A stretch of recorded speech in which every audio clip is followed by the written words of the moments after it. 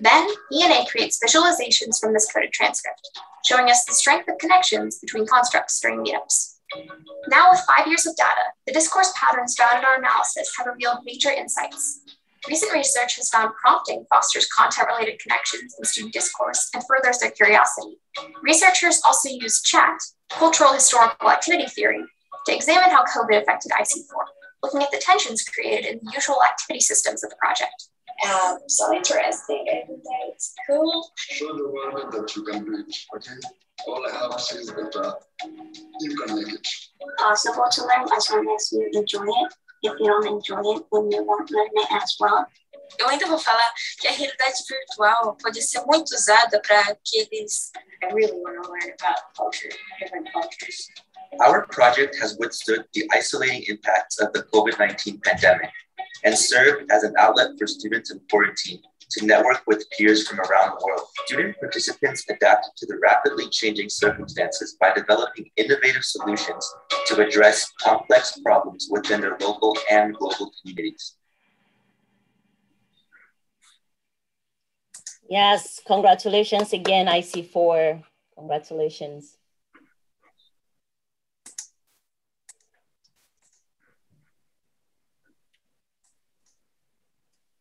We have a couple more shout outs. Then we will give room for everybody to say something if they have something to share. So Dr. Hughes' new book, Education and Elitism. If you haven't picked that up, pick it up. Congratulations again, Dr. Hughes, on that book. Jennifer, hey, hi, girlfriend. Congratulations on being a part of this. Jennifer was a co-country investigator for Rwanda in the largest study of culture and leadership across 140 countries and over 70 participants, including education leaders. Jen, you want to share a little bit about that? Well, I'm actually excited because I see Ruth Anaya is also on the call, and Ruth is joining us from Canada. And Ruth has been a part of this GLOBE study before and is another co-country investigator for Rwanda and Kenya. Ruth, can you wave so people can see you? But this is an exciting study, the GLOBE Study Project. And if you want to reach out to Ruth or I to learn more about it, but this year, more countries are featured in sub-Saharan Africa than in previous studies. And so that is what is really exciting. And it really does study leadership. And in this particular study, they're looking at how gender affects changes in culture and leadership, and the role of trust and the role of culture in leadership. And so it's going to be the largest study of its kind. They'll be starting to release data next summer, but they just finished the data collection. So Ruth and I got to be a part of that. And I know we had several education leaders participate who are managers in Rwanda. So we'll be excited to learn from the data that we'll be receiving in next summer. Ruth, do you want to add anything? I'm kind of putting you on the spot. It's okay. I'm happy to share. What excited me a lot was the fact that my PhD actually was the first, I say Black Africa because it doesn't cover North Africa, nor does it cover the white Anglo section of South Africa. So it was the first Black Africa study of the globe that was a comprehensive country study. So it really then there is the largest country study of any country on the African continent, and other than the North African. So now what they're doing is they're extending it further into particular areas of interest, as Jennifer has said, in the area of gender and trust. So it's, I think, highly relevant to all areas. My area of focus with the GLOBE was the financial area as well as agriculture. And then I duplicated and replicated that to the civic sector of health and education as well. And so right now in the current study, they're covering every industry. So it's not confined as it was in the original study. Thank you. Congratulations. Thank you. Okay. Dr. Hughes, did you want to say a little bit about your book before we dive in? Well, just to thank you for highlighting it and for promoting it here at this forum. The book focuses on the whole construct of elitism. What do we actually mean by elitism? It problematizes that. And then it gives an historical overview of schools and universities, private schools, international schools, state systems, questions of access and lack thereof in South Africa, India, the United States, in Australia, and in the United Kingdom. There's a chapter on 2020 as a kind of turning point for all questions around elitism, not only because of the social impact of COVID, but the social justice movements that have become so prescient and salient in certainly, this year and last year. And it ends with about 6 sort of suggestions. So it's, my only hope when I write a book is that it's well written. And I think it's better written than the previous one. But I'll try and make the next publication even more succinct.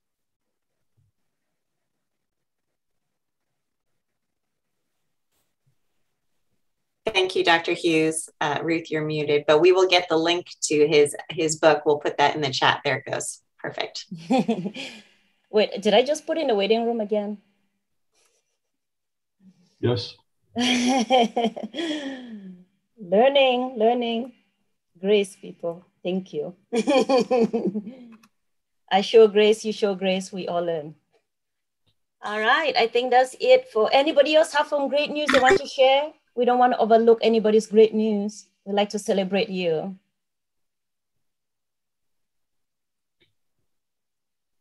No? I'll give a shout out to Flavia since she's on the call because I've seen it and I'm sorry we don't have it here, Flavia, but Flavia did a training in Uganda for teachers training together. We've had them speak before and she put together her own video about the training and it was just top notch. Flavia, how many teachers did you train? Do you recall? Are you still there? Yes, I am. Sorry, I'm in transit. That's why my camera is off. It's okay. But hello, everybody. I hope you're able to see me. Yes. I was able to train 30 teachers. It was a very fast seminar here. It was successful. It was great. We had great feedback from the teachers. It was really, really exciting. Thank you. Thank you. Thank you.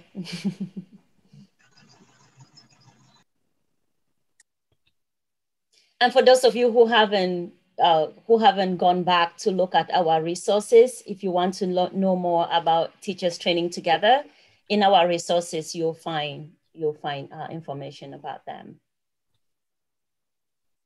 We always send that out after each forum, a link to that.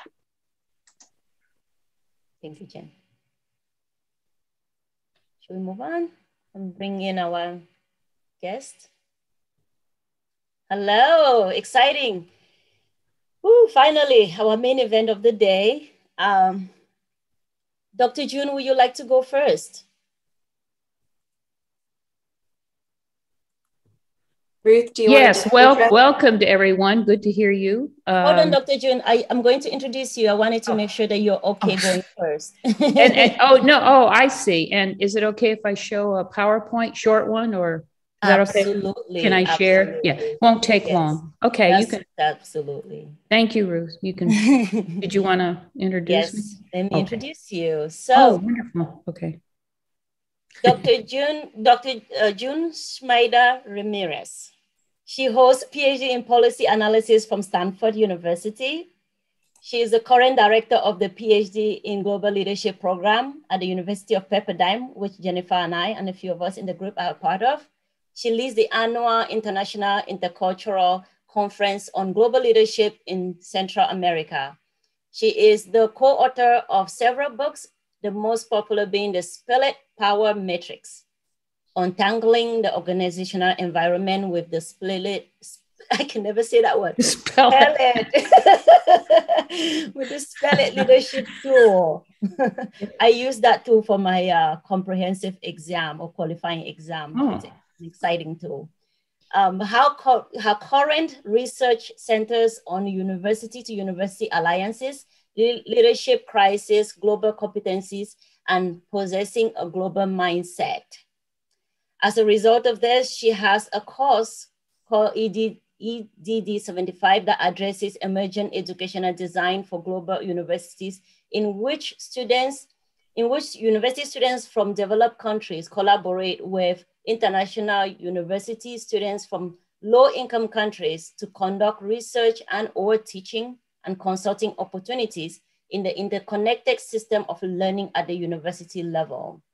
This provides opportunity for future employment of both parties at university level. Thank you so much, Dr. June. We had conversations about how our interests aligned over the course of the program, and I'm so excited to have you and to hear what you have to say and how far you've come with this idea. Welcome.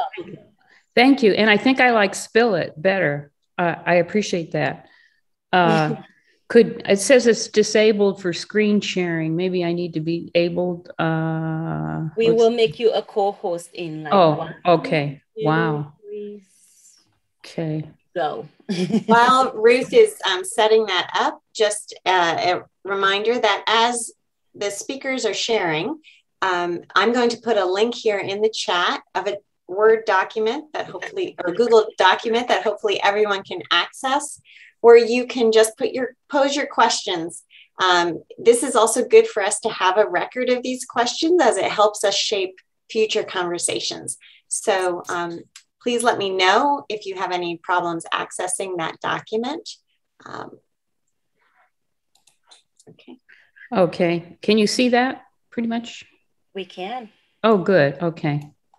Let me get into presentation. I wanted to mention, first of all, that thank you for inviting me today. And I see a lot of people here that I certainly know, certainly Ruth, Jennifer.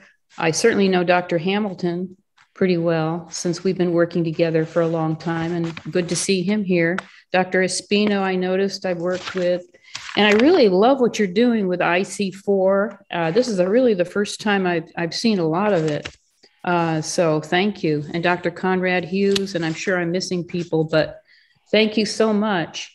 I wanted to mention that, first of all, the PhD in Global Leadership and Change at Pepperdine started with a contest, which I lost, actually. So that's how the beginning was. I presented it at Waves of Innovation in 2015, and there were 160 applicants. They chose 8, so I was one of the 8, but we lost, and it was I think they picked 3 or so. And then I was walking out of the auditorium that night. It was raining, it was dark, and I felt, gee, that's something. And then I got on my iPhone, started blinking, and it said 3 words. It said, "Bring this back." And the note was from President Andrew Benton, who was then the president of the university. So once that happened, then we could go forward, and it was approved finally. So it just shows you just never know. So I want to mention, I'm going to change countries a little bit. I've been very impressed with what you're doing in Africa, but the main countries that I've been involved in are Central America, Mexico, areas in South America. So I'm very interested in the works of Ryan Craig, who spoke to us 3 years ago at Pepperdine. And also there's a new outfit called Sintana, which has signed a sort of a agreement with ASU, and they're looking at university to university kind of collaborations also. So I've been kind of looking at those 2 groups. It started with when I met Laura we have a conference in Belize called the ICGL conference, and Laura could go to the 8th grade. But then what happens is in Belize, you have to pay, the parents have to pay for secondary. So what happens is she stops at 8th grade, as many hundreds of students do. And then they work in the tourism industry typically, or construction. So with that, what ICGL did was we gave computers, and then we learned that routers and also towers are important too. So we had to move in that direction. And a lot of our Pepperdine students, such as Matthew Heiss and others, worked to look at the towers that were available. And that's where we really had to do a lot of work. So it was really Laura that started it. The problem is, as Ryan is saying, is there will be a need for more collaboration, and he feels on a university to university basis. And we know that's happening a lot, but he's saying that this has to be happening even more. So he's a speaker up here in Santa Monica, and a very interesting person. He's on Twitter also. So we do know, all of us know the history of Coursera and some of the online programs. It's amazing how many students they had, just hundreds of thousands. But what we're thinking of is more of a student-to-student collaboration. We're not looking at signing off on agreements as much, although we'll probably have to do that. But we want to have kind of a student-to-student kind of collaboration. We do know also that Douglas Becker started with Sylvan Studies and went into Laureate, and when it's 1998 was a nonprofit, and that's the history there. And in 2007, this company was acquired, and so he's doing different things now. So that was in 2007. So it's a growing industry, as we know, but the completion rate on some of the companies is not as high as they would like. Ryan has put together kind of technical skills and cognitive skills, and this is a list, which I won't read, but you can see at the top information technology and computer science. And some of the areas where, say, Laura, as I mentioned, is working is hospitality, food, and tourism. And some of these are the lowest paid. For example, in Belize, the hourly rate is around $2 an hour, 2 to 3, and that's in construction and other areas. So they have a ways to go. We also note that now there's a lot of motivation to tie, and all of you know this, employment to education. And that's even more now after COVID. And people are not taking jobs now, which is interesting. And so they're going to have to be really thinking about the jobs they're going to be offering. Ryan also has mentioned the importance of boot camps and apprenticeships, income share. And so this is the type of thing where if students do want to get a job now, what we're finding even in the PhD is that they're asked whether they've done any kind of teaching. And so once we have this teaching experience that they're going to be looking at, then it's going to be easier for them to find a position, we think. He talks about boot camp programs and income share programs, employer pay. Typically, a lot of the internships are not paid, but we're thinking of at least the students would get experience in teaching, say, at University of Belize. And they're very excited about this idea also. And we would also hear from them that they would put together classes, maybe 20-minute classes, modules or videos, and show them to our students. So they would get the same benefit. It would be a collaboration. There's a lot of default in many of the programs, as many of you know. So we know that, well, Ryan especially feels that the student loan needs to be looked at, and so do many others. And so he's interested in that area. So there's a lot of sobering numbers out there. But the main thing we all agree on is the lifelong learning, that, you know, these programs would get into STEM and some of the areas you're interested in. And we've been looking at your program, and we're very impressed with what your students are doing, Eric. And so thank you for that effort. Appreciate that. So here's the main question we're looking at. And it's still in the design stage, we have EDD 785, which we're offering as a class. So students there will help design some of the aspects of the program. So it's going to be kind of constructivist from student base. So how could Pepperdine PhD students be partnered with University of Latin America or University of Belize for mutual benefits? And this slide was taken from the yearly ICGL, International Center for Global Leadership conference that we have every June to discuss issues of international importance. So the University to University Alliance is supporting, actually we're starting with secondary students as a first step. The reason this is true because many of you know that in Central America, you stop at 8th grade because of the cost of the secondary school. So we're actually supporting students at the secondary level, and we bring down, computers and look at the towers down there because they have less infrastructure. So we're starting there so that they're ready to go into other universities there.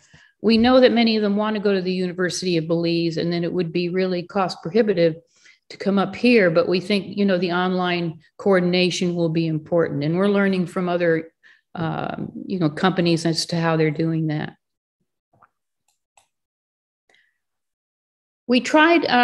We have been helping with giving away computers for the last 7 years in Belize.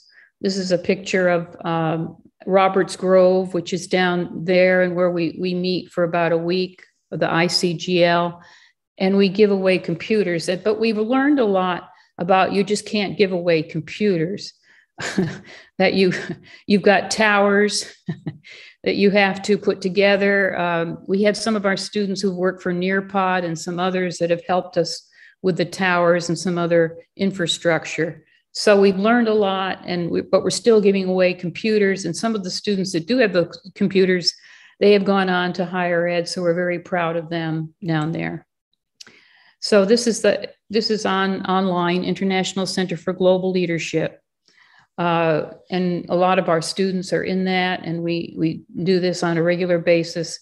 The other thing we do is we have a global leadership inventory, and the students have taken that, and it's I can give that to you if you email me, but you can take it and it's free. It's a scoring of 250 as a top score, but what it looks at is cultural agility, traditional global leadership, and also whether you're truly a global leader, in this inventory. There are many, many inventories. So we've used that as to, pick out certain people who want to be leaders and see how they score on this inventory. It's one of many, but it's very interesting. So this is kind of a picture of one of the rooms in our conference down in Roberts Grove where we do meet. And so it's a very exciting time down there. When the Wi-Fi is working, we have that issue.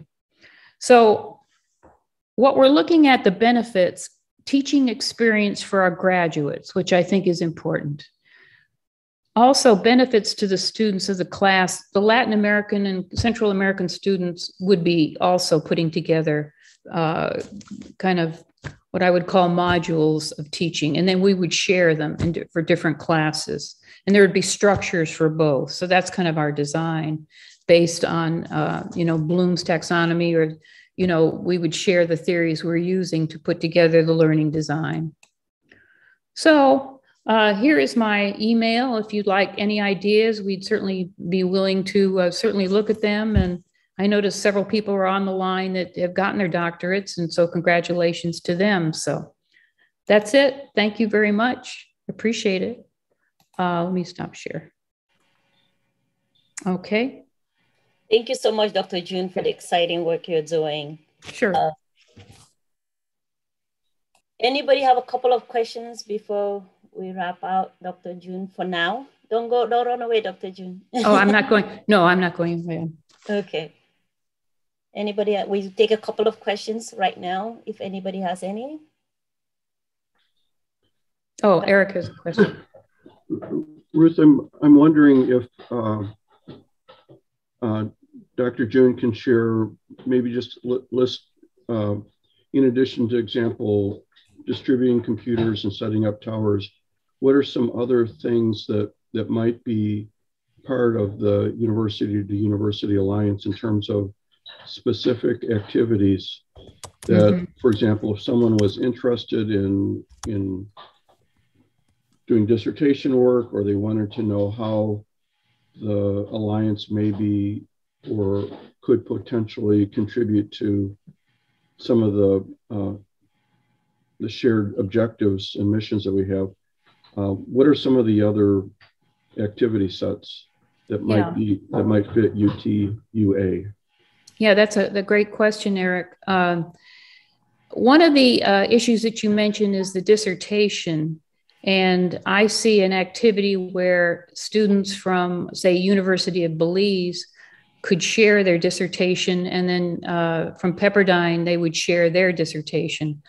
So we would attend the meetings of the University of Belize, and they would attend our meetings to kind of get a joint collaboration. So I think that's important. I think a second objective, working with the mission of our university and their university, is to have a workshop on the values and objectives of both universities, and then how they might mesh, and then how there might be kind of joint activities we can do together. And then the third one is, we do have the conference in Belize, the International Center for Global Leadership.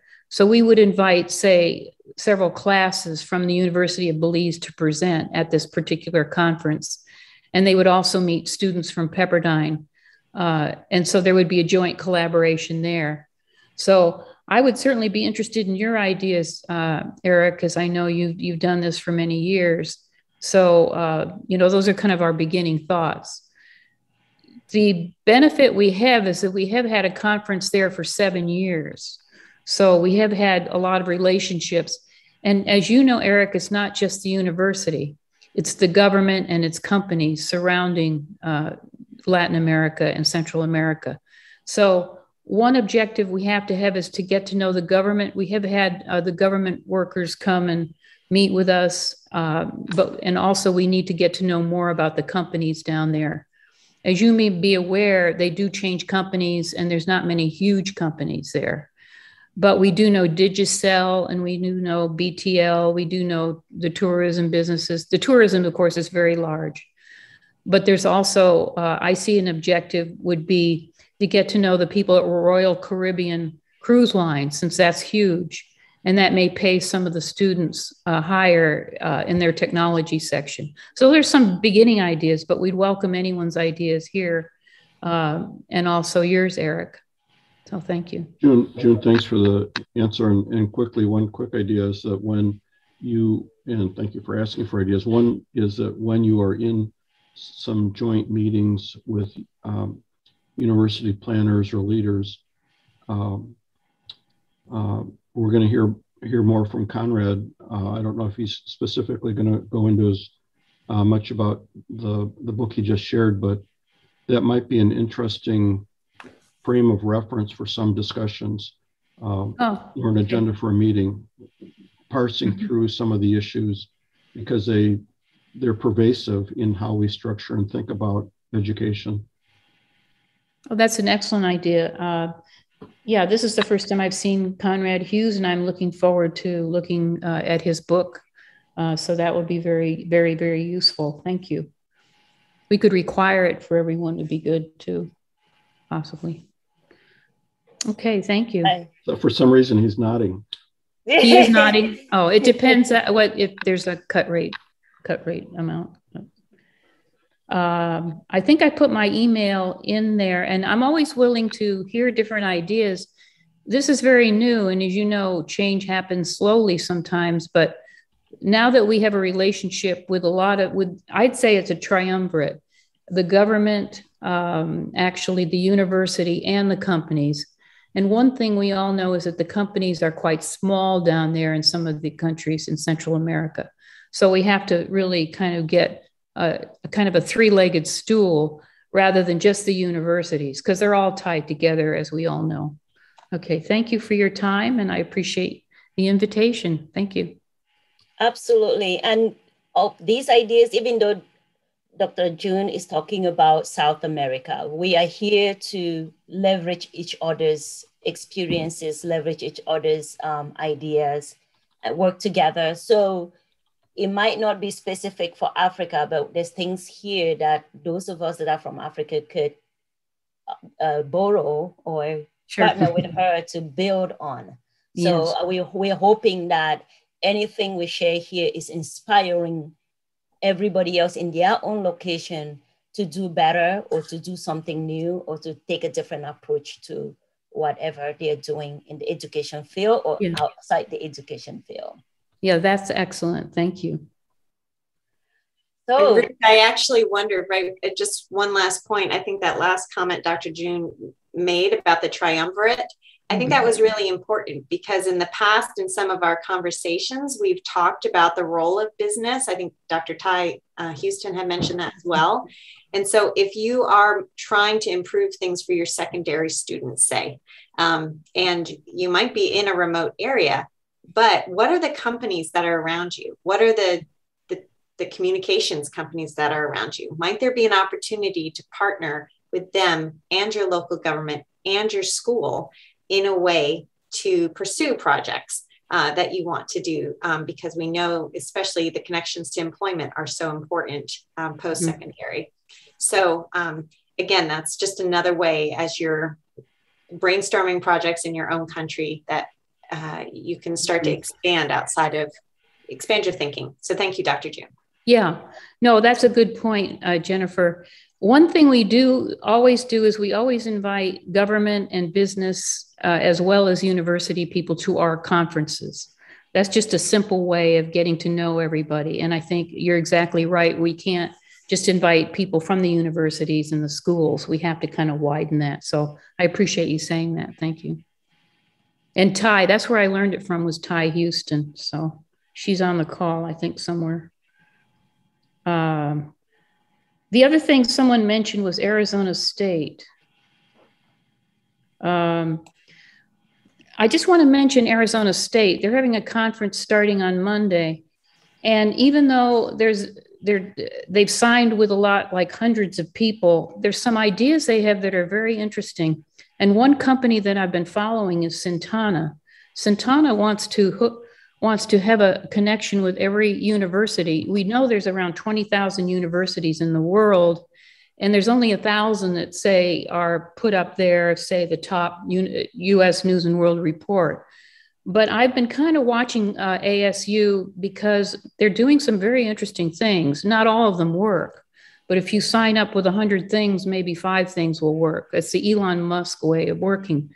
So I think it's important to kind of tie into a lot of conferences. And as I would recommend, you might want to join the ASU conference. I think it's with no cost just to see what's happening there. And I think they have different conferences there. So that's what I try to do, is join different conferences to kind of keep up on ideas.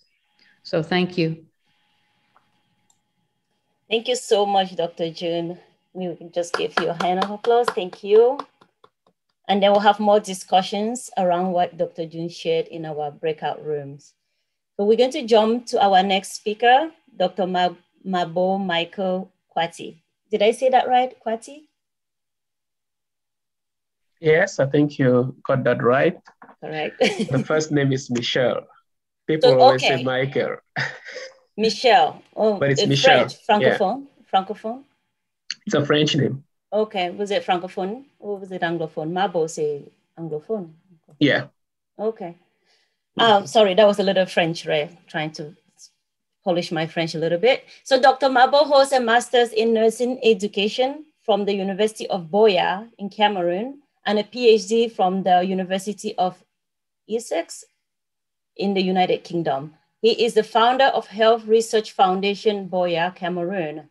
He was the pioneer head of nursing from 2016 to 2018 and Deputy Vice Chancellor for Academic Affairs from 2016 to 2019 at the Biaka University Institute of Buea in Cameroon also. Dr. Mabo is a part-time lecturer at the University of Buea, which is different from the Institute, and an adjunct faculty research and biostatistics at the College of Nursing and Health Professions at Drexel University, Pennsylvania. He has led curriculum development in a wide range of health and nursing subject areas. Dr. Mabo's primary research interest is in the area of improving health care through health professions education, active learning, and geriatrics. He is also introducing the concept of interdisciplinary clinical simulation in health professions education in Cameroon at Biaka University Institute in Boya. Dr. Kwati or Dr. Michelle or Dr. Mabo, I want to welcome you very much to this forum. Thank you for pulling out of your very busy schedule to make sure that you bless us with your presence and give to us the knowledge that you've richly earned through hard work and many, many, many challenges. Thank you so much. Over to you. Thank you very much, Rose. And I am grateful for this opportunity to be here and to listen, learn from different people with different experiences and to share what I have also learned and I continue to learn. Ruth caught me at a very busy time and we had to go back and forth before I was able to commit to taking part in this forum, and I'm happy I did after listening to the introductions and listening to Dr. June there. It's a reminder that there is always a lot to learn when you sit in an intellectual gathering like this. As you have heard from my profile, I've done a lot of work in education, especially health professions education at Biaka University. We used to exist as 3 semi-autonomous professional schools. And then in 2016, the Ministry of Higher Education gave us the authorization to operate as a university institute. So I was given that enviable task to bring these institutions together into a university structure and transform the programs to align with the expectations of the Ministry of Higher Education. And I think that one of the things that made that a bit easier is the partnerships that we had established with other institutions, both locally and internationally. So that helped a lot. We could bring in expertise that we didn't have, and we could tap into, excuse me.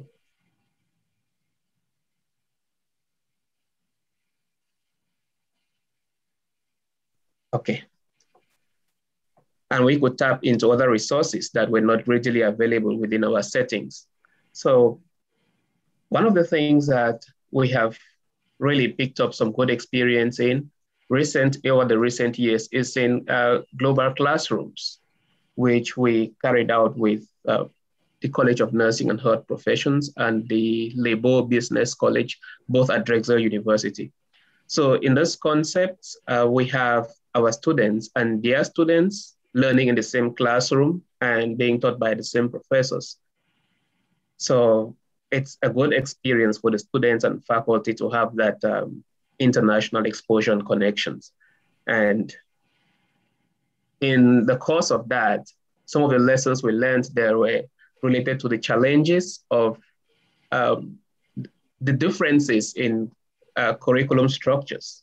So you had to work to find alignments, to find areas where the 2 groups of students could learn together. The programs would not always align perfectly. So that was one of the things that we had to deal with. We had to deal with the issue of time zones. The East Coast is on average 5 hours ahead of, behind Cameroon time. So there is just a limited amount of daytime hours that the 2 groups can work together. Then we have the perennial problem of internet disruptions, electricity disruptions. That also posed a challenge. And we usually found ways to work around that. We use synchronous and asynchronous measures as the circumstances permitted us. I think in the course of that, we had our students build their capacity in a lot of different areas. We also had our faculty who may not have had the opportunity to travel before have access to different university resources. And I think that the students too from the US side were opportune to have an insight into the way their professions or what they were studying for was practiced in different countries and in different cultures. And these days, when we are talking about cultural competence in almost everything we do, I think that's a very key thing key achievement or accomplishment. We would have loved to, we have tried to have student-to-student projects, which we think would make that kind of interaction even more valuable. They may learn in the same classroom, they may share experiences, but it will be very, very nice to have these two groups of students work together on a project. And we see what comes out of that. We attempted that with a school in Australia, with a group of nursing students on both sides. They did a little project, and the challenges of the time zone as well made it really hard for us to continue with those. But this is something that we are seeking to develop within our current partnerships. So I think that, and I believe from this experience that we have had, that global classrooms are really a way to go. It is quite cheap. You don't have to, you are not creating new courses. You are not asking the professors to go out of their usual schedule. We are all faculty members and we know what it means when they come and tell you to add a few more hours to your session. You could really start rioting. So we fit that within what they are already doing. So it works well for everybody. And another essential thing is this, there's a faculty coming up to want to do this. They want their students to have that international experience. And then in this COVID era, when you cannot travel and when we do not know when we will start traveling, and then the security situation that could be in some countries, this offers really a good way to go. And I think if we can leverage technology, I was, throughout this week, I was at Arizona State University. So I'm happy that Dr. June mentioned what they were doing there. And I saw that there was somebody here from ASU. They are really doing, yeah, I think that's teamwork. Yeah, I was really impressed with what they are doing with the technology, online learning. It was just amazing, it was mind blowing. So I see a lot of opportunity if we could leverage technology in this kind of inter-university and inter-college partnerships, because there are many things that we will not be able to do physically because of maybe the issue of resources, financial resources, and so many other things, maybe bureaucracy and all of that. But with technology, we could really bridge those gaps. Students could have a virtual visit in their different areas of practice or learning, and that will contribute so much to their learning. The other challenges that I think that the potential for joint degrees brings is the issue of quality. When a university is thinking about partnering on a joint degree program with another university, if they are both at the same level, they are both in the same country, that could be easier because they are assured of the level of quality in each other's operations. But when you are talking about intercontinental, maybe in one part of the world and another, the issue of quality comes in. I mean, can we guarantee that this delivery would meet the same standards that all our programs have been meeting? So that poses a lot of challenges, and we have taken so many years to work around that, and we have not yet succeeded to have a joint degree with an international partner. So there is that commitment in their different mission statements, but the devil is in the details. And that's one of the key issues, the quality. Then the cost. If a program in the UK, for example, is about £15,000, that is way above the reach of the average student in, I think, in Africa, and at times even in the same UK. So if we are partnering, what would the cost look like? how would that be subsidized? If we find a grant to maybe jumpstart the program, how are we going to sustain it? So that's a key issue that has held us back from developing our partnerships into full degree programs. That has left us still operating at these inter-course exchanges. Then we also have to deal at times with the institutional dynamics, the bureaucracy, the politics within institutions. It happens and we have to live with it. There is at times some people in the administration who may not believe that that is the way to go. Maybe it's not the time to invest in that. And all of those issues affect the progress of collaborations between institutions. I would also add here that our collaboration is also local. Because when we talk about institutional collaborations, one of the things that happens in Africa across sectors is that there is more collaboration between African institutions and institutions out of the continent than between institutions on the continent. And I think it's a wasted opportunity for intra-African collaboration in all aspects. So we have also worked to establish partnerships with institutions on the continent and also within the country. And some of the models for these joint degrees and diplomas have worked better at this level than at the international level. For example, my institution is able to, has partnered with smaller institutions in the country, and we have jointly issued diplomas and degrees with them. And we too are also jointly issuing degrees with the University of Buea, because as a university institute, we don't have the charter yet to issue the degrees on our own. So a state university must be involved in the process. And that state university is the University of Buea. So we issue our bachelor's and postgraduate degrees with the University of Buea. So that happens, and then we use the businesses. I think in a presentation, Dr. June was talking about that collaboration with businesses to move this kind of learning forward and this improve students' experiences. That's something that we have done very well. We have collaborated with communities. We have partnerships with communities because we have programs that require us sending students into communities. So we have established these connections with the traditional authorities, with traditional councils in those communities. We work with them, as well as the businesses. So right now, we are focusing a lot on faculty development and to improve the capacity of faculty members to engage internationally. Because that's one thing, to be able to connect and work with people globally.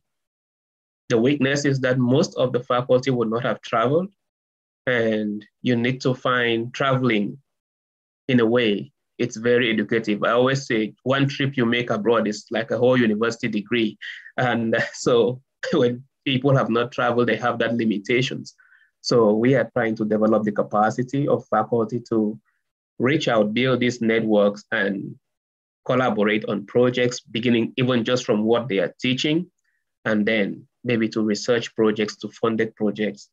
We have been successful in one area, which is e-learning.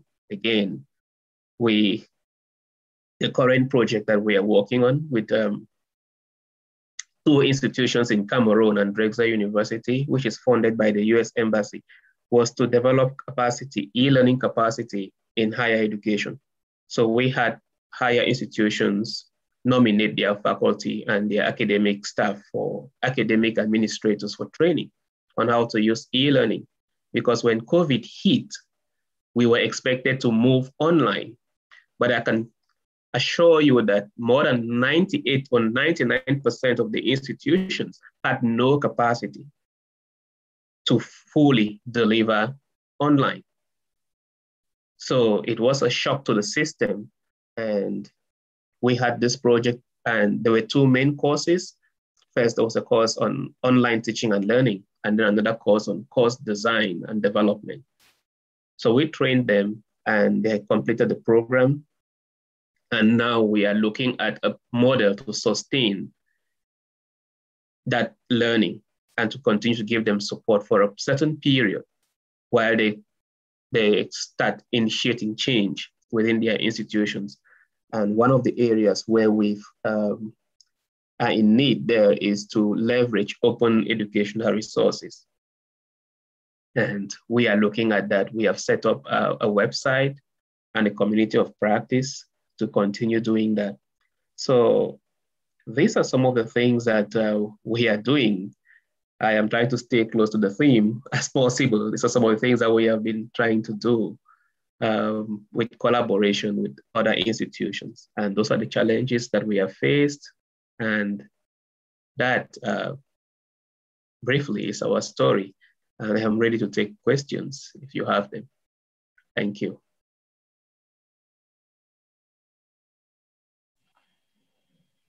Thank you so much. Thank you. This was great. You really nailed all those things that we are really looking to develop through this project, through this program. So thank you for going so detailedly. Anybody have any questions for Dr. Michelle before we jump into? Kim Welch did in the document. Kim, okay. You want to just ask your question?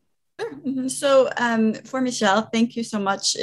I think some of the projects I'm working on are aligned. I actually work at Arizona State University, but I work for the MasterCard Foundation. And right now I'm training about 50 faculty, most of them spread across Africa. And at various institutions, I think we have about 7 or 8 institutions in Africa that I'm training. And we're trying to teach the Arizona State model of online education as an aspirational thing, and then also trying to work on the regional context of, connectivity issues and things like that. So I'm wondering which institutions in Africa have the strongest online programs and what makes them strong in your opinion, the things that you've seen, within your realm. I think generally in Southern Africa, that's South Africa, and the North African countries really have good programs. And I think that the very first thing is they have more stable internet available. And secondly, they have had a longer period of interaction, university-to-university interactions with some of the big name institutions. They have had joint programs with bigger universities in Europe and America for longer than the countries in sub-Saharan Africa. Then in Kenya, that we have actually had some collaboration with, one of the things that I saw that helped was the I'll call it commitment at the highest levels of the university management. And they devoted the resources to build a virtual platform for the university. I think it's one of the areas that is lacking in most of the institutions in Cameroon and in the sub-Saharan belt. There is the awareness that this is important, but for the resources needed to build this capacity are usually not available, either because it is not really prioritized or because they just can't afford it. Excellent. Thank you so much. That's helpful. And I agree with you with some of the things I've seen, some of the span. We've seen some institutions that didn't even have a learning management system. They didn't know what that was. And then others who had fully built out learning management systems and such. So thank you for your thoughts. That's really helpful. I took notes. You're welcome. Any other questions? Or one more question? All right. Let's jump in and bring in Dr. Hughes. So Dr. Hughes holds a PhD in English literature and a Doctor of Education Dr. Hughes is a campus and secondary school principal at the International School of Geneva, the oldest international school in the world. He has served as school principal, director of education, international baccalaureate diploma program coordinator, and teacher in schools in Switzerland, France, India, and the Netherlands. Dr. Hughes is also a member of the advisory board for the University of the People, senior fellow of UNESCO International Bureau of Education, and research assistant at the University of Geneva's Department of Psychology and Education, and he teaches philosophy. He led the publication of guiding principles for learning in the 21st century with UNESCO. Dr. Hughes' most recent book, as we've already discussed, is Education and Elitism. His research interests are in 21st century education, prejudice, critical thinking, international education, and assessments. Dr. Hughes, thank you again so much for making the time to be here and for sharing with us. We always love when you come. We always get inspired and motivated to do better. So thank you, and over to you. Thank you very much, Ruth. So as Ruth pointed out, I'm a head of school, and I'm facing what I think we're all facing, which is some critical questions about the relevance, the purpose, and the ultimate success, for want of a better term, of what we're doing with our students. We've developed our own program called the Universal Learning Program, which is based on life-worthy, future-proof competencies. In other words, what we think the most important competencies. The competence is a unity of knowledge, skill, and attitude. It's much more than skill, okay? It's attitude, knowledge, and skill. What the most important competences are for today's world and possibly tomorrow's. And in order to operationalize this program, the Universal Learning Program, which is really based on a number of projects that students do, and a whole assessment system on competencies, life-worthy, future-proof competencies. We partnered up with UNESCO's International Bureau of Education, and Dr. Hamilton actually spearheaded that partnership from the UNESCO side and was responsible for the first UNESCO audit of our program. So it's always great to reconnect with him and his team. Now, the Universal Learning Program is a creative, innovative effort to ensure that the education that our students are receiving at the International School of Geneva is preparing them for much more than performance on dry, narrow academic tasks.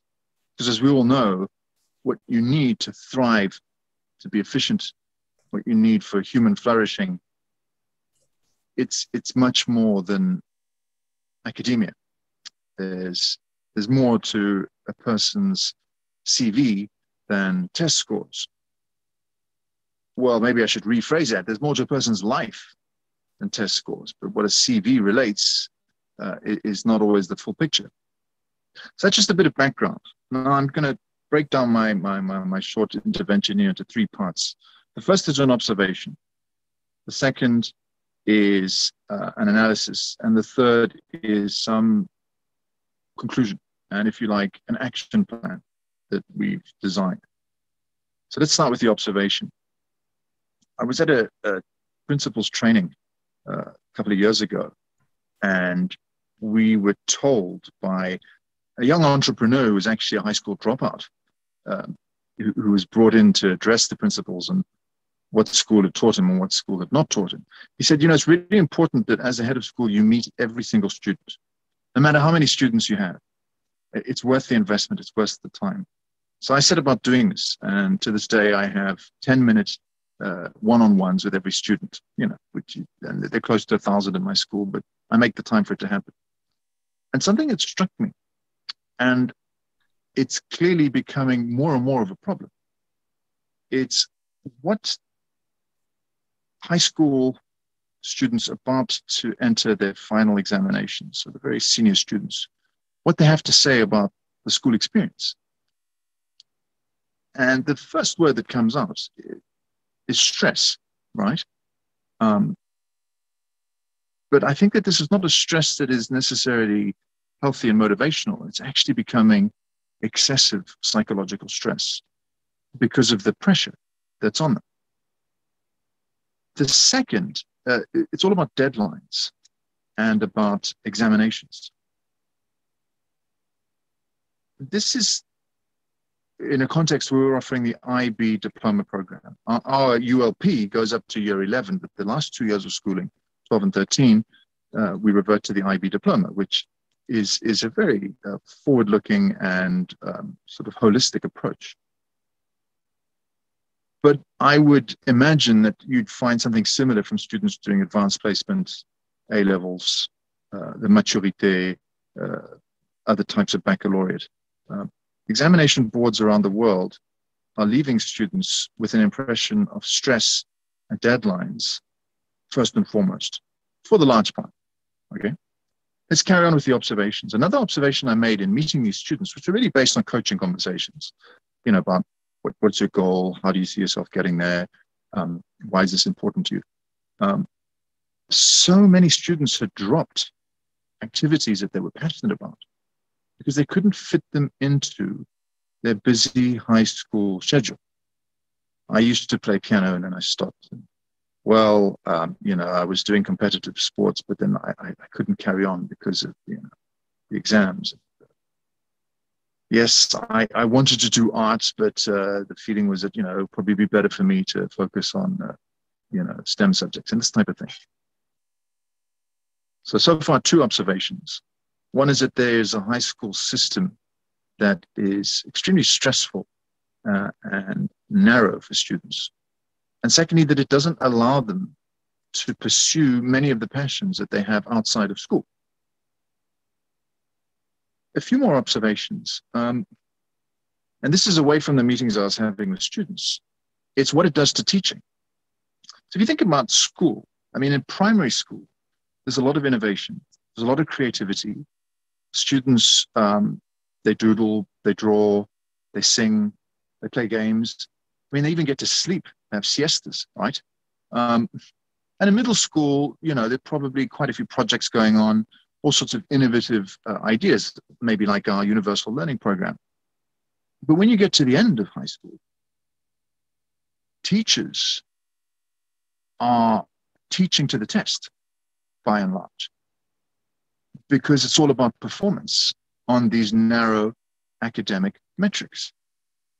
And so the whole concept of, you know, what a good teacher is becomes pressurized by this straitjacket that is focused on grades, on narrow, high-stakes assessment scores. And that's a really perverse and strange consequence of this pathway that's been designed.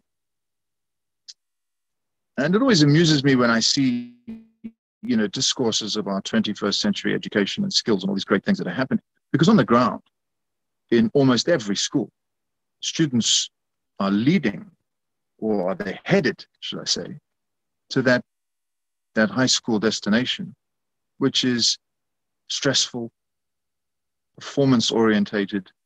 It's drowning out so many passions. It's causing unimaginative teaching to the test. So that's the observation. Now the analysis, okay, this is the second part. The analysis is that the real problem, it's the high school transcript. Or if you like, university admissions requirements, which tend to be in states. And as we know, you know, the United States is well known for its holistic approach. You're interested in the whole person. You know, colleges are different, schools are different, what they're looking for. But it's a lot more holistic than it is in Europe and in many other parts of the world. But even there, the extraordinary things that students have done outside of school, and of course now there's pressure on them to do this in addition to academics, so it's not necessarily something that's pleasurable, sort of needed. It comes across in a personal statement, maybe some extra information that university admissions personnel and deans will be able to look at for possibly 10 minutes and then move on. The high school transcript needs to be changed if we really want a 21st century education. Otherwise, what's going to happen is there'll be a lot of talk, there'll be a lot of additions to the curriculum, but it'll all end up the way it has been for several decades now, which is this soul-crushing rush to examination performance right at the end. Now, don't get me wrong. I'm not going to throw out the window all of the important intellectual and social constructs that come with an examination board. I think, being able to perform well on an assessment is important. Being able to write an essay, a commentary, to do a test, to show that you can generalize the knowledge that you have that you've been storing over a number of years. And I do think that knowledge is absolutely vital. I think these anti-knowledge discourses are extremely pernicious and will lead to a society that will be manipulated very easily. However, we have to strike a balance between these grades, these cold symbols that sum up the existence of a human being for something like 16 years, and everything else that's happening. And of course, we know that young people today are doing all sorts of incredible things. There's entrepreneurship, social entrepreneurship. They're involved in things like YouTubing. Some of them are even trading. You've obviously got a lot of work in the arts, and sometimes at a very high level in sports.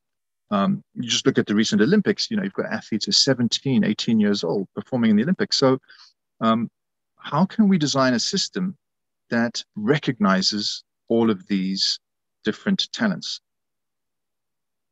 The analysis is that the high school transcript must be more inclusive. And this is where it gets interesting and it touches on elitism in education.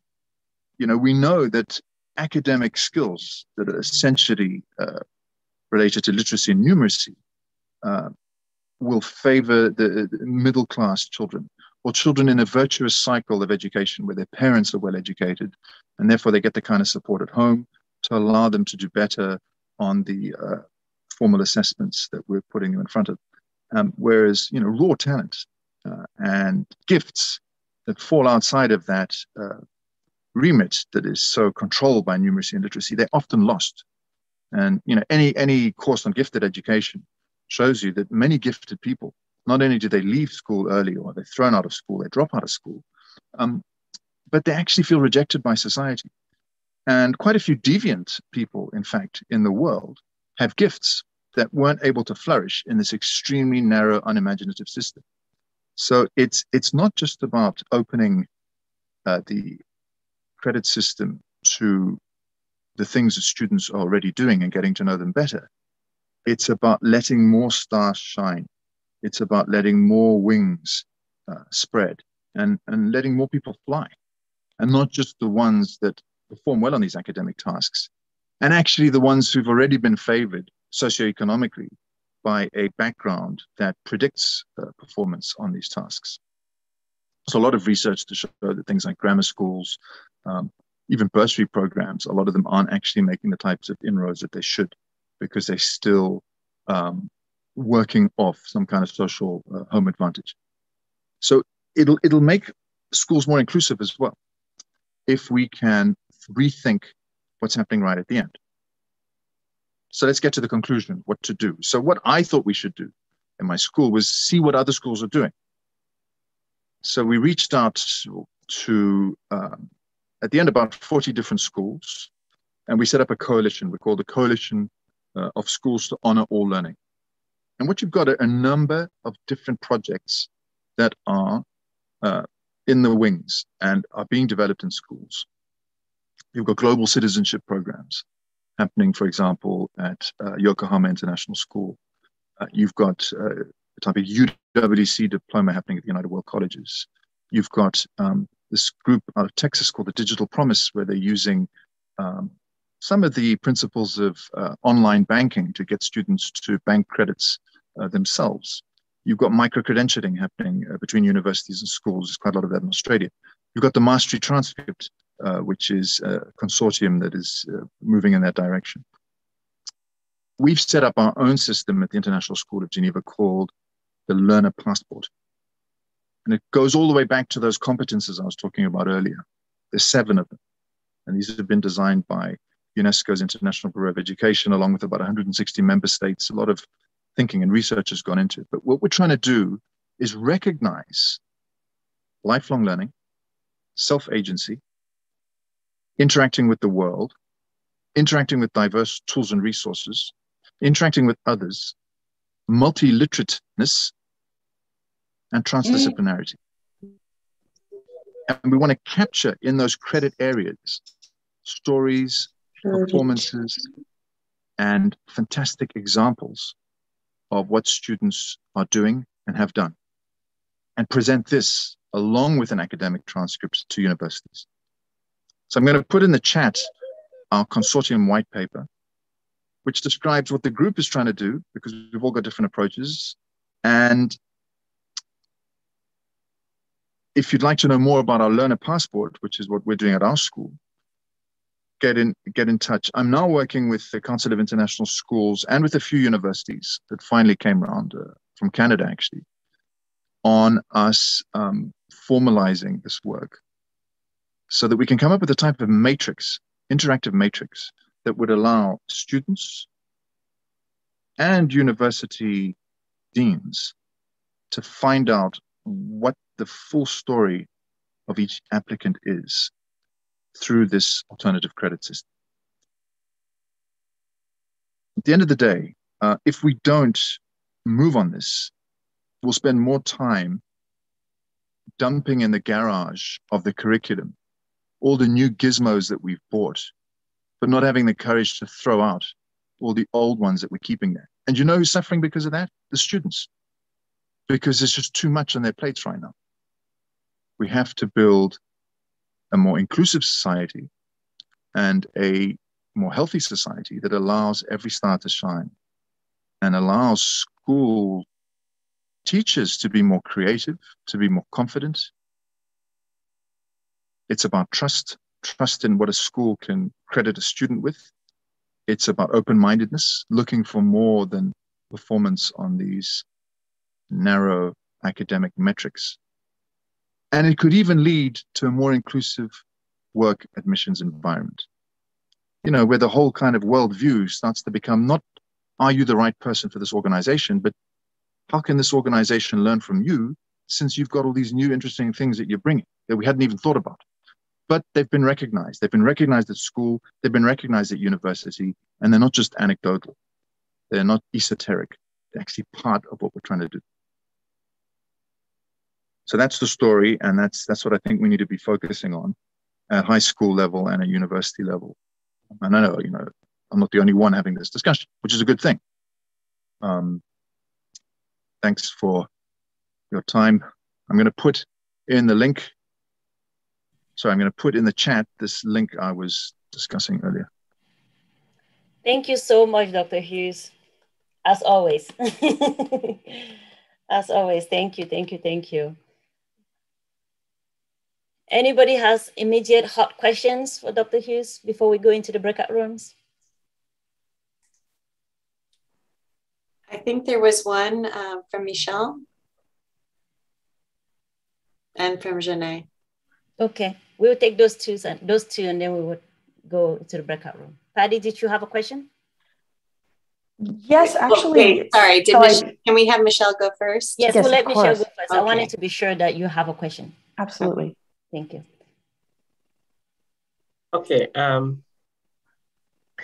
Thank you, Dr. Hughes. That was really great. And I was keen on following what your presentation or your talk, because many a time we have felt the need to go back. We asked ourselves at the university how we could go back to the secondary and high schools to make a difference, because we see that there is a need for the students coming into the university to have a different kind of knowledge and skills and experience, and we were not getting that. So a key way to address this is to revisit the curriculum, as you rightly highlighted. But the question is that as a school principal, how much influence do you have? You're doing a very great thing there, talking to every student in the school. I don't know how you manage to do that. You should be a Superman. You should have some secret somehow. But how much influence do you have to initiate real change after talking to these students? Because my perception or my thought is that there are other powers at play. There are school boards, there are accreditation requirements. So that's my question. How much influence do you have as a school head to make those changes? Look, I think one of the disincentives to this type of work is exactly that, where it's trying to repair a plane in the air. And a lot of people give up quickly because of it. And they say, well, someone else needs to do it. The government needs to do it, or universities need to do it because we'll never manage. But what I saw in this coalition of schools, and these are very interesting schools. There's actually one of them, there's a school in Ghana, that's part of it, is that there is quite a lot of work being done because we're not satisfied with the system that's been designed. And so what I'm trying to do is to pull them together and to unify their voice and to get some universities to join us, because then I think we will have some influence. That's at a kind of macro level. At a school to university level, what we're doing is we put in place this passport project, which it's just come through its first year trial phase.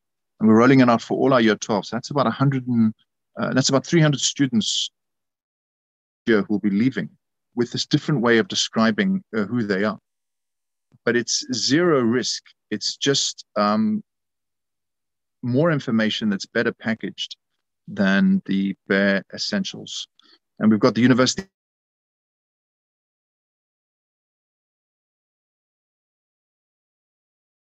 conferences on it. They're talking to universities about it, and we're going to go that way. I mean, to be honest, how much influence do I have right now? Not much. But if many of us fight for this, I think it's got a better chance of seeing the light of day. Thank you.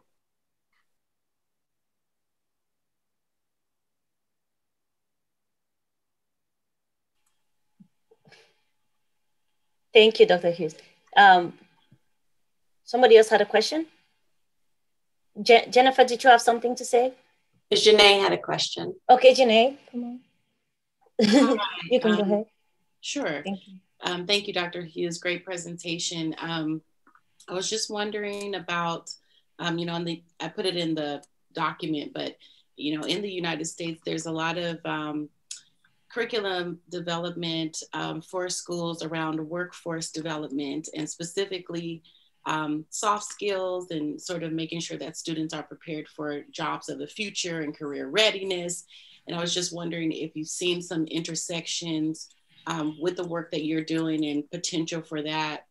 And also if you think that it's even needed, right, in the work that you're doing to kind of get students prepared for workforce, or, we focus a lot on vocational training. What are some of those intersections? Do you see value in some of that work as well? Yeah, that's a fantastic question.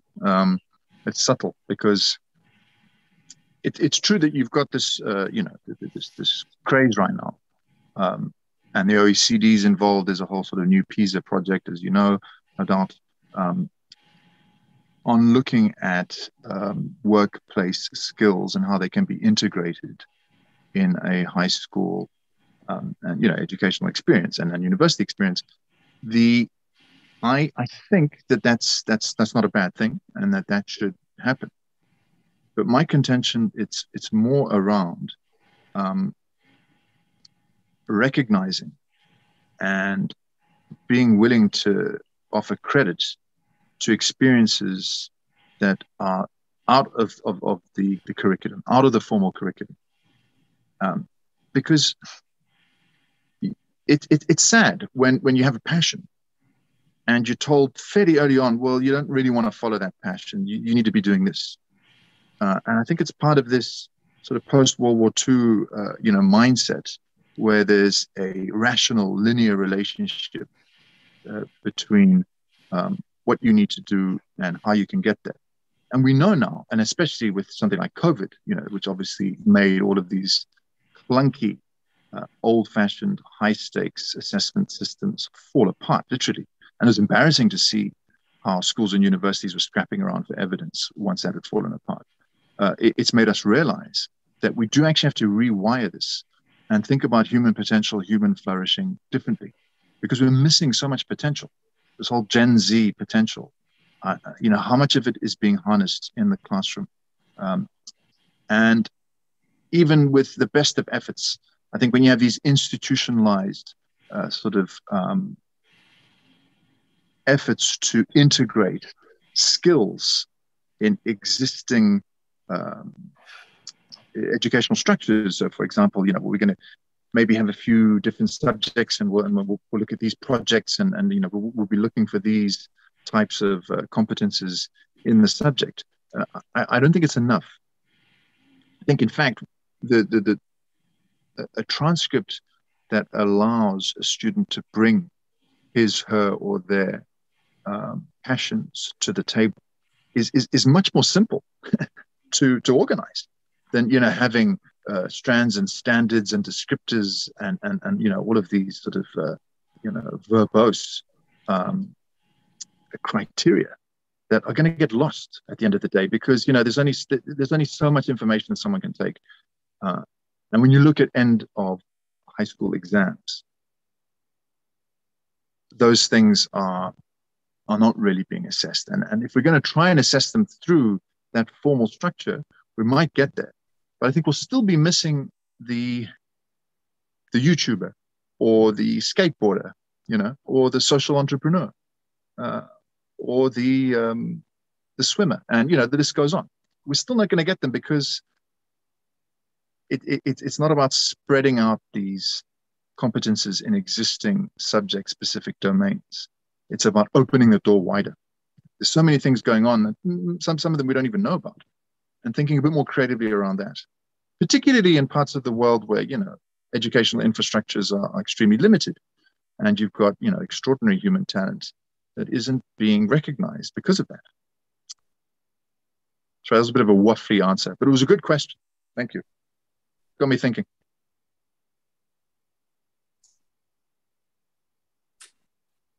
Okay, thank you, Dr. Hughes. I know we have many more questions that people want to ask, and so and there's lots going on in the chat, and so please do, if you continue to have questions, put that in the Google Doc, as we will include that in our follow-up email. We will also include contact information for our speakers should you want to contact them directly. But what we always like to do, especially when we have people coming from so many different contexts and cultural contexts, is to just have a time for us to talk with one another. Please be cognizant, we have about 20 minutes left. So we're going to take 15 minutes in conversation in breakout groups, and we will just assign you randomly to those. But be cognizant of the time and allowing others to share, but just reflect on what you've heard and what is one takeaway that you want to bring back to your context, or a question that you'd love the group to provide input into.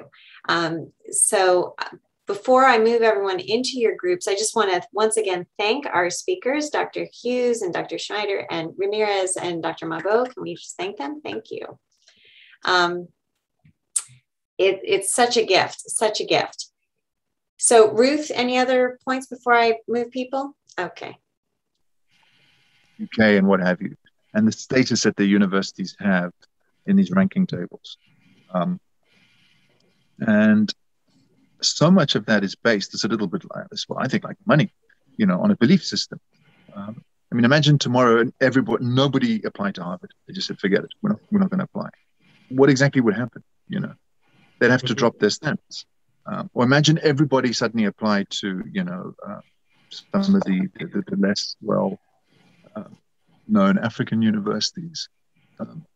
They would probably go up in the rankings because, they would reject more students and they'd be seen as more prestigious as a whole scarcity principle. So then the next question is, well, why do students apply to these places in the first place? And it's for the kudos, it's for the brand, it's not actually because deep down inside, the quality of instruction and of the learning experience is at the center. No, it's there, but it's not as central as the brand. I mean, I've got so many students in my school, and then there's all culture and guidance. Although guidance is sort of more and more kind of mindful about this, but parent pressure is part of it. Just wanting to go to these places because of the brand value. That's it. I can attest to that as a student. Yeah, that's true. That's so true. I think I shouldn't say this, but anyway, I believe that this is not public. I think there are times when in our board meetings, I've argued that the advantage that we have had in some areas over other institutions is the brand we have had. I mean, our brand has become very strong. I used that argument a few times to point out to other members in the administration that other institutions are doing something better than we are doing. And as a way to get us, a wake-up call to say, hey, don't get too comfortable because we have established this brand and everybody's coming to it. If we lose sight of that detail, the quality, then at some point you may find that you start losing students. And when you get to that point, it's difficult to get them back. Yeah. So I think it's fantastic that you're driving a university in Cameroon. One of my universities is a South African university, WITS. And whenever I'm presenting, I always say that I'm very proud to have graduated from an African university as well, because we need to celebrate, universities in Africa, in India, in different parts of the world, and prevent this globalized, sort of pathway that's really advantaging, just a small group. So true. Yeah, we can continue building that capacity. I think education remains the key to changing outcomes in different sectors of society. I know it's like a cliche, but that's what is happening. And increasingly, we are having the disconnect between education and the job market. It's like it's changing so fast. And a few times I tell my students that I get this feeling that when I teach you something in the first year, by the time you graduate, it is obsolete. It's useless. So I think that even the unemployment rate in Africa, in sub-Saharan Africa, is not unrelated to this issue. You have people coming out from the universities in their numbers. University growth has really increased in Africa over the past 20 years, significantly. We have moved from a few hundred universities to close to 2,000 universities between independence and now. And the student population has has trebled. But at the same time, there is this huge unemployment situation. So the question is, what is happening there? Are there really no jobs? What are these people? All of these people leaving school. Some live at high school, some continue to the university, come out with degrees. Why can't they find jobs? I think that in answering that question, we'll find that the curriculum has, the school system, let me use that, has failed the students to a certain degree, has not prepared them for society. I think we are slow at different levels of education to adjust to the rapidly changing community. So when the students leave, they have the degrees, they have the certificates, but they really do not fit into the kind of job and job market that is open to them. And at times, we want to say that they should be able to create jobs, but the question is, have we, in our training, prepared them to really be job creators? So I agree with you, Dr. Hughes, that the education at some point, you can't help thinking that it's becoming too business-like. I mean, rather than preparing people for life. Oh yeah, I mean, you know, those cases I was quoting earlier. I mean, that's really interesting what you're saying, by the way. This whole sort of explosion of universities in Africa. The Australian model, like the UK model, I mean, you know this, and the US model, actually, they're funded by international students, by foreign students. So it's just it's an exogenous business model. And another thing I've noticed is that there isn't always a correlation between educational standards and the economy. You know, you compare Tunisia and Morocco. Morocco has a much healthier economy than Tunisia, but Tunisia have much better scores on things like Quills and Tims. You look at Botswana. Botswana doesn't have great literacy and numeracy rates in all the international globally compared studies, but they're incredibly rich. Why? Well, because they protected the diamonds from the British. As long as Africa is still in this neo-colonial yoke, where basically it's being run by Europeans and not Chinese, I don't think you're going to break out of that. I mean, I'm not even sure that quality universities will do that.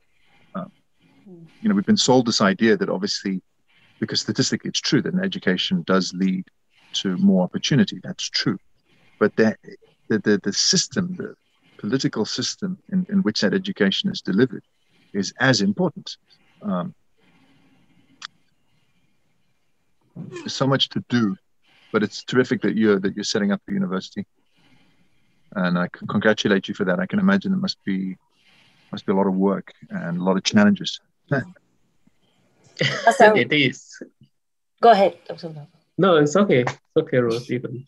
As you're talking, I'm looking back at the literature review I'm doing for the dissertation, and I'm focusing more on.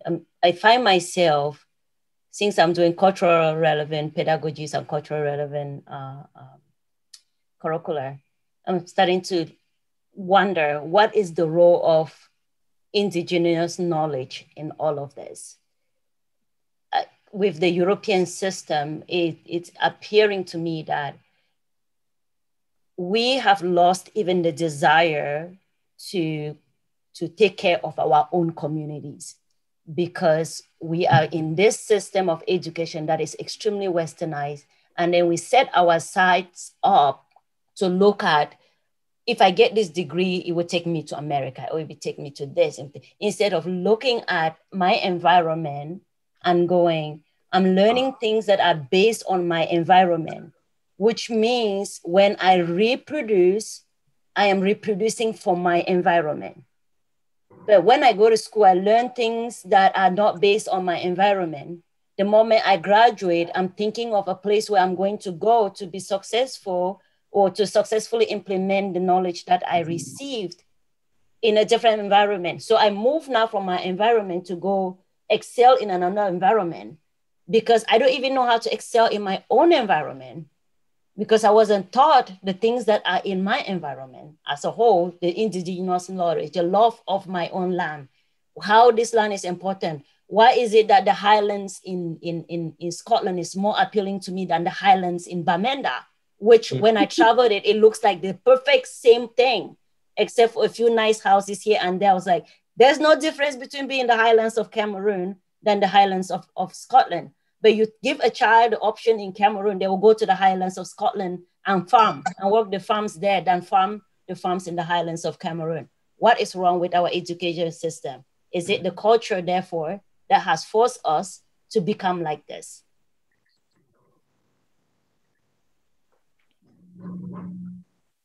So that's what I'm pondering in my literature review, in parts of my literature review. Yeah, I remember another PhD student in the UK asked me, he's from Nigeria, said, Michelle, I'm studying something about snow and people, and where is snow falling in Nigeria?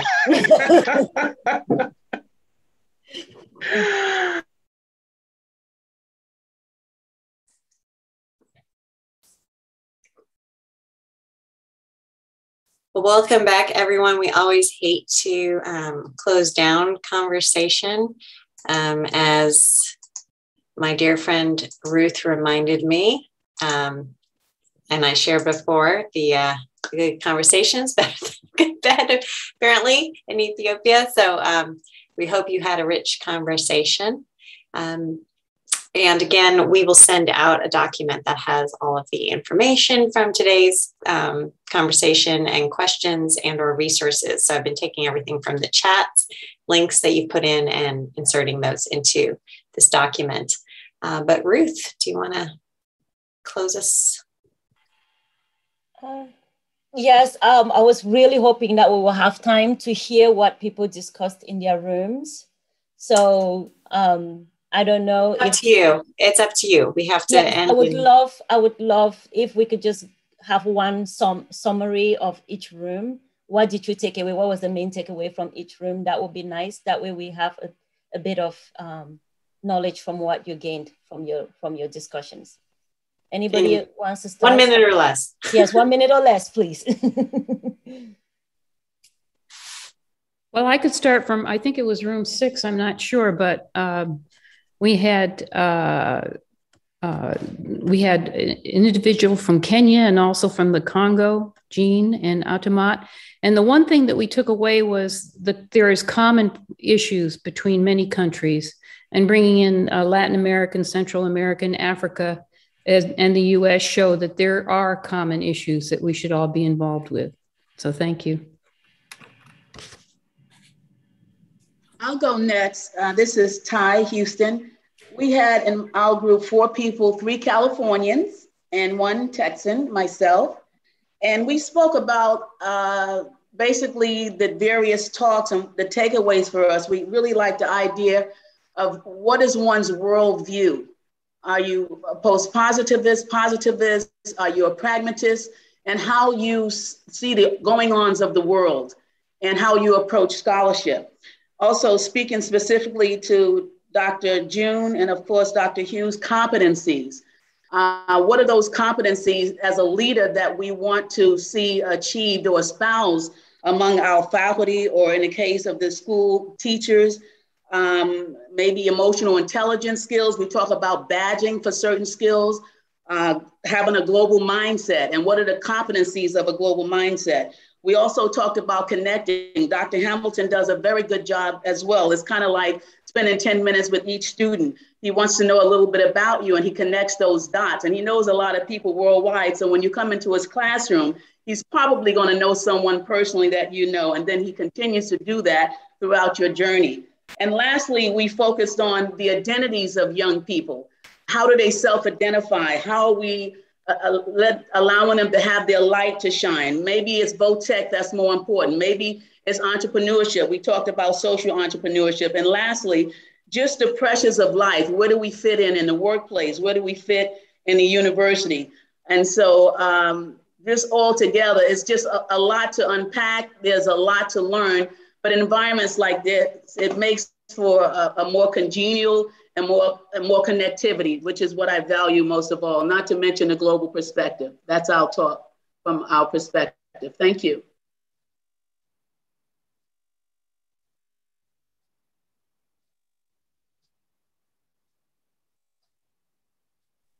That was fantastic. Well, I'll just come in quickly because I've already spoken, but Ruth was in our breakout group, and it was with Michelle and with Archie. Michelle was talking about all the work he's doing in Cameroon to set up a university. We just came to this conclusion. It was that, you know, there must be an indigenization of the curriculum. It's of fundamental importance, especially in the African context, because we're still in a colonial exported knowledge paradigm. And that is creating an education that is ideologically irrelevant for too many people. And there won't be deep change, national connectivity, identity, heritage, continuation through education. Education is meant to be about the transmission of culture at the end of the day, if we don't radically move on curriculum content. So to decolonize it first and then to indigenize it.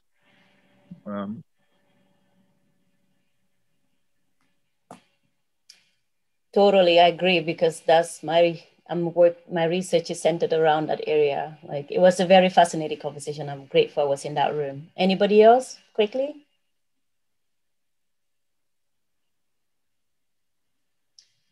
Nope, doesn't look like anybody wants to go. That is okay. So thank you so much for making the time, for preferring this time of conversation instead of your warm beds for the people that are in the West Coast. Thank you so much for coming and sharing generously your knowledge, because most of you could be making thousands of dollars sharing this stuff. So we are grateful that you're generous with your knowledge. May you have a really great week. And until we see you again, thank you from Jennifer, thank you from Dr. Hamilton, and thank you for all our speakers. Anybody else want to say anything else? No? Okay. So much. Thank you so much, everybody. And I will hang out and talk.